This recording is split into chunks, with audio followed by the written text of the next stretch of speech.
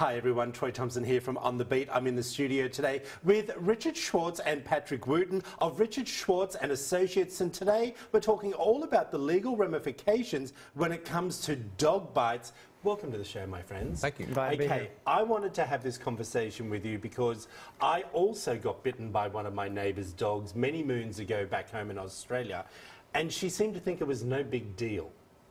Okay. That's because she didn't get bit. Yes, exactly. All right, so it's a big deal when you get bit. What happens when a dog bites you? Now, we know the bite, but what do you need to do as the victim to begin with? Well, there's a couple things you need to understand. There are laws to protect you, the victim of a dog bite.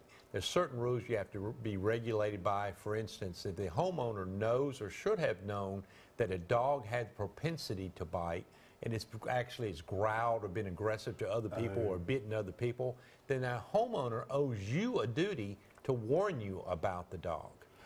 What about, okay, I understand that. That's why there's a, I don't know whether it's law in Mississippi, you have to have a sign on your gate saying dog. No, that's not required here. I mean, if you have a vicious animal and you know it's a vicious animal, then one way you protect yourself is to put a sign up that said vicious dog and be mindful of what you need to do. And that's a warning you give someone. So you own the dog, I come into your property to knock on your door and bring you a bottle of milk, and the dog bites me.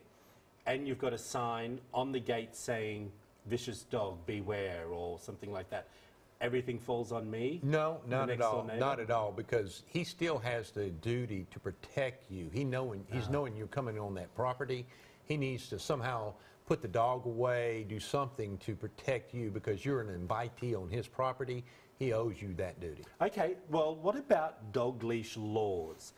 Where do we stand with that, and how does that affect your case? Those are interesting because they're a county by county or city by city ordinance in Mississippi. There's not a statewide leash law here in Mississippi, and that's one factor that goes along with what Richard was saying. So if there's a requirement that there be a leash, your dog be held on a leash, and your dog gets out because you don't have them leashed properly, then that can lead to liability on you as the owner of that dog being responsible for it biting somebody. Interesting.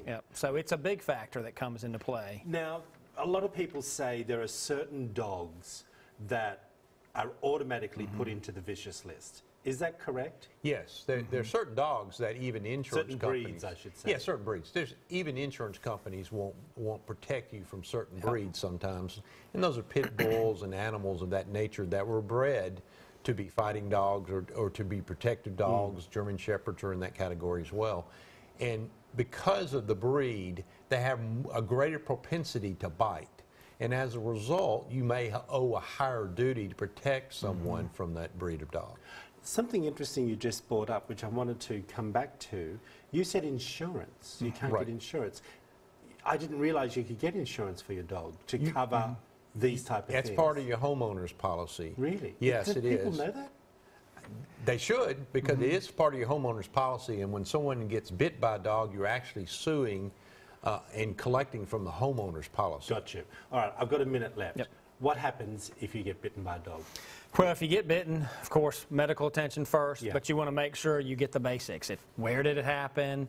You know, who owned the dog? If you can actually get a picture of the dog so you understand what type of breed it was, as we talked about a minute ago, is extremely important. Call the police. You still need to get you still need to be able to get a record of this incident happened at 123 Main Street or wherever it occurred. So that's very important because you are going to be pursuing a claim against that person's homeowner insurance, and you need to have the proof that it occurred when and where and how you are alleging. Well, as always, gentlemen, you give us great information. If you want to find out more, head over to their website. There it all is up on the screen. We're going to be talking about lots of these cases over the oncoming months. There it all is. Give them a buzz if you need to find out if you've been put into a position that we've just been talking about. Back after this short break.